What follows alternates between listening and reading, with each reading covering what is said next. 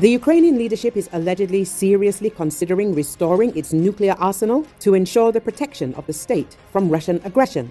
Bild tabloid claims that several months ago, a high-ranking Ukrainian official involved in arms supplies told journalists of this publication that Ukraine will not accept a second Russian attack on Kiev and is ready, in such a case, to restore the nuclear weapons that the country renounced in the 1990s as part of the Budapest Memorandum. The interlocutor stated that Ukraine has all the necessary materials and knowledge to restore its nuclear arsenal. It will take only a few weeks to create the first bomb.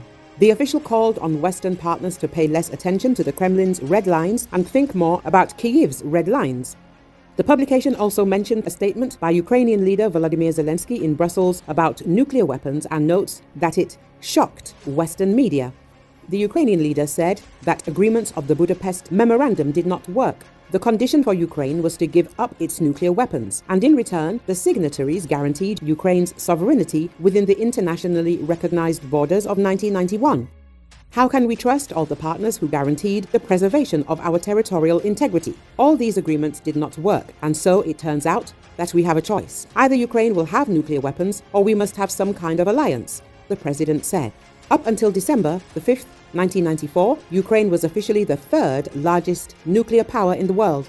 However, it is to be noted that while Ukraine physically possessed the weapons and the expertise to develop and maintain them, although the lack of resources would have likely prevented it from doing so, Moscow retained control over these weapons.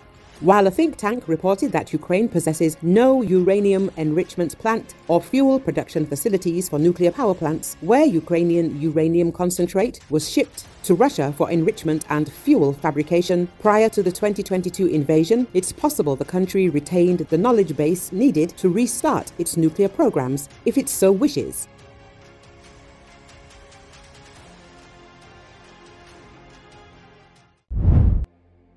North Korean leader Kim Jong-un reminded his troops to treat South Korea as a hostile foreign enemy and insisted that the North wouldn't hesitate to attack its rival if the South infringes upon its sovereignty, state media said Friday. Kim's comments at an army headquarters came after North Korea this week confirmed that it revised its constitution to define South Korea as a hostile state and blew up frontline road and rail links that were once connected to the South. The steps punctuated Kim's calls for North Korea to abandon its long-standing goals of reconciling with the South and reflect his intent to escalate tensions and increase leverage amid a deepening stalemate in diplomacy.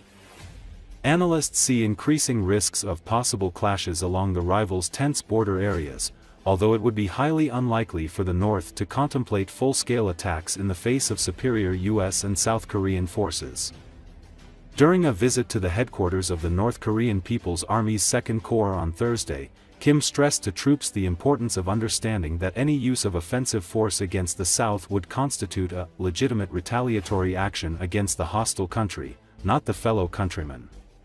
He said the North's detonation of the border road and rail sections on Tuesday demonstrated the North's resolve to cut off persistent, evil relations with the South, which lasted century after century, and the complete removal of the useless awareness about fellow countrymen and unreasonable idea of reunification.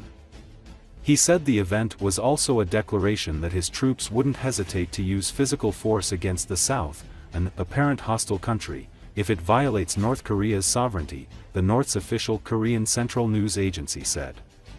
South Korea had no immediate comment on Kim's remarks. North Korea has been making increasingly provocative threats against rival South Korea in recent weeks, including accusing the South of infiltrating drones to drop anti-North Korean propaganda leaflets over Pyongyang this month and threatening to attack if it happens again. South Korea has refused to confirm whether it sent drones but warned that North Korea will face an overwhelming response that would end its regime if the safety of South Korean citizens is threatened. Tensions on the Korean peninsula have spiked since 2022, as Kim used Russia's war on Ukraine as a window to dial up his weapons testing activities and threats.